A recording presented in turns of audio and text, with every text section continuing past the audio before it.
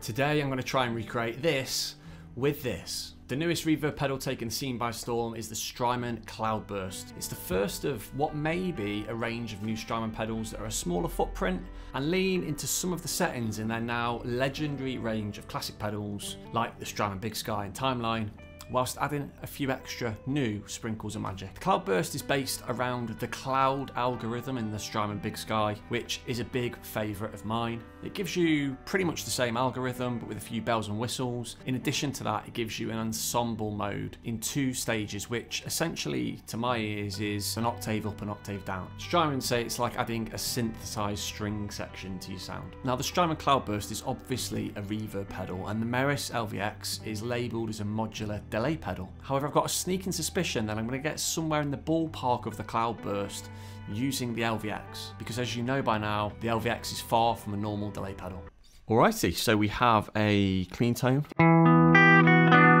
We have a blank Meris LVX setting, number 90, and we're going to use this as our bank that we create our Strymon Cloudburst-esque sound on. So we're going to dive into it. We're going to pick a delay. Now, I already have earmarked poly delay. This is the algorithm off the Polymoon from Meris. It allows you to blend in the delay points, so it becomes like a pad-like reverb. So at the moment, we've got 3 taps. We're going to increase that. We'll go to 6. We're going to put the right division on a dotted eighth, the left division on a quarter note, which is something I like to do.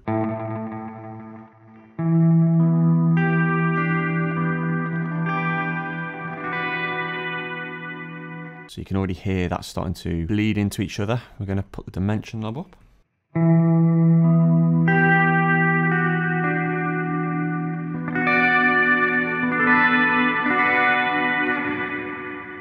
This pedal is obviously a delay pedal primarily, but just again shows you the variation that you can get within this. So we're going to go for, we've got like 50% feedback, so we just pull that down a bit.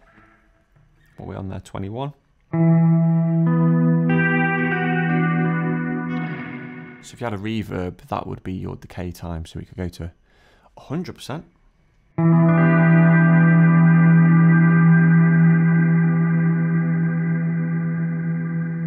And that's going to play out for a longer time. So we don't want quite that much, but we could do if we wanted some like pad-like synth sounds. So just checking what else we've got on our delay. I think we're good to go. That's quite a good almost reverb sort of level. Now the level bit here is what I was looking for actually, so we got that at 100% level. We're going to get more of the clean signal coming through, and again from a reverb point of view, that's like impacting your mix. Turn that up to about 75. We want it to be pretty reverb heavy because again we're trying to recreate the Cloudburst here.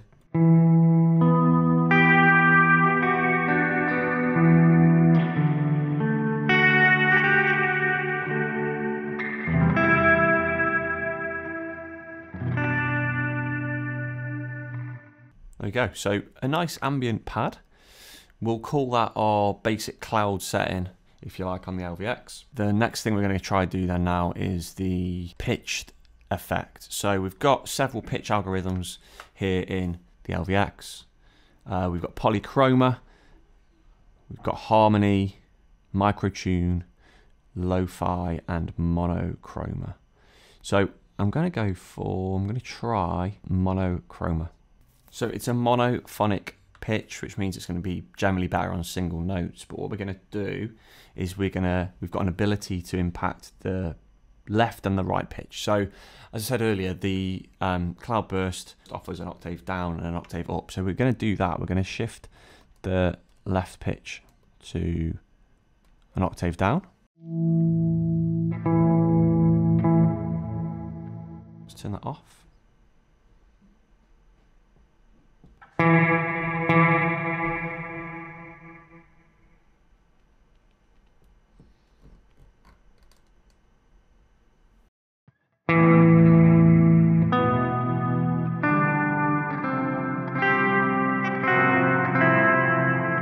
Okay, let's go up an octave on the right.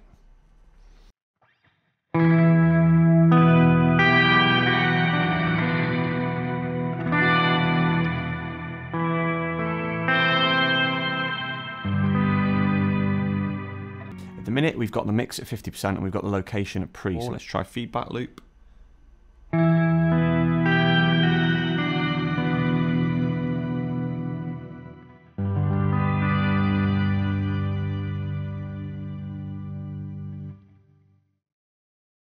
And post.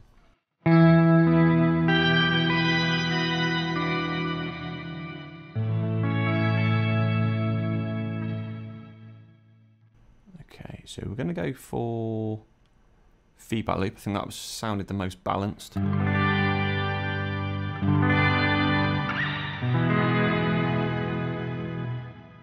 we'll try the mix. Oh, wrong way. We're going to try the mix at 100.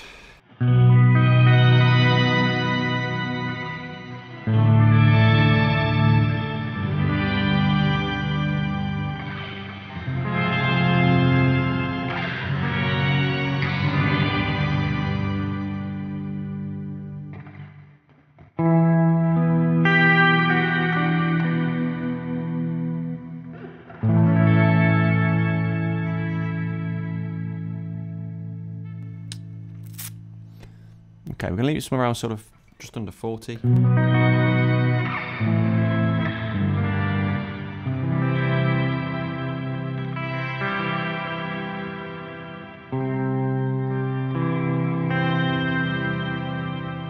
So that's our basic sound, and then we just go back to the delay, and this is where you can really go for some of those synth-like pad sounds that you're hearing from the Cloudburst. So if we increase the feedback, that means that our delays are going to repeat for longer, and because the poly structure that we've got is going to almost be like increasing the decay time on our reverb. So let's try that.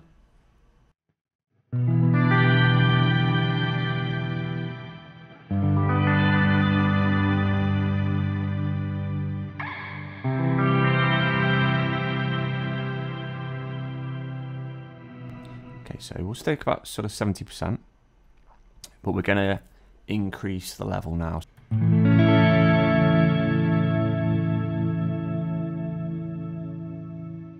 And again, not a million miles away from what you're hearing with the Cloudburst. We'll just try a few other pitch settings. We've got the lo-fi pitch. Again, we're going to go an octave down, and we're going to go an octave up.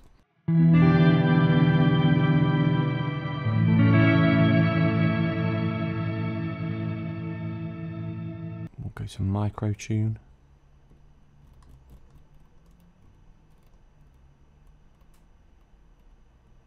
Try the same again.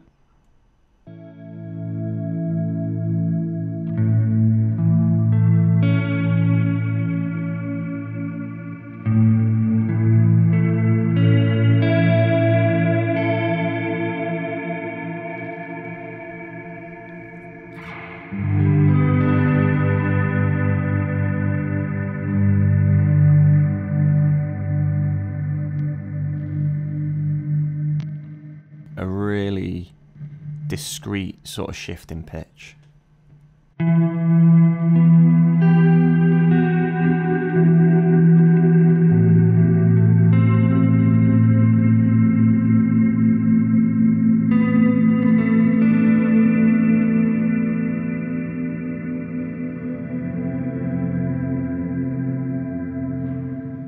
So there we go. Look, it isn't the Cloudburst, clearly, but as you can see, you can get pretty damn close to some of these sounds, whether that's just a standard sort of reverb sound through the poly algorithm. Those of you that are regulars here on the channel know that I'm a huge fan of the Strymon Big Sky, and the Cloud algorithm is one of my favourite. When you factor in that the Cloudburst is just under 50% of price of what the LVX offers you, and just how much more the LVX, for example, does, then again, it just reiterates what good value for money that pedal is. Let me know what you think about the sound that I've created today and how close you think it is to the Cloudburst. Leave me a comment down below. If you've liked the video today, then please consider giving it a thumbs up and subscribe. I'd love to have you here on the channel every week. I post multiple videos each week, and I'm looking to do more and more videos comparing the LVX to other common sounds or common pedals on the market. Thanks for watching.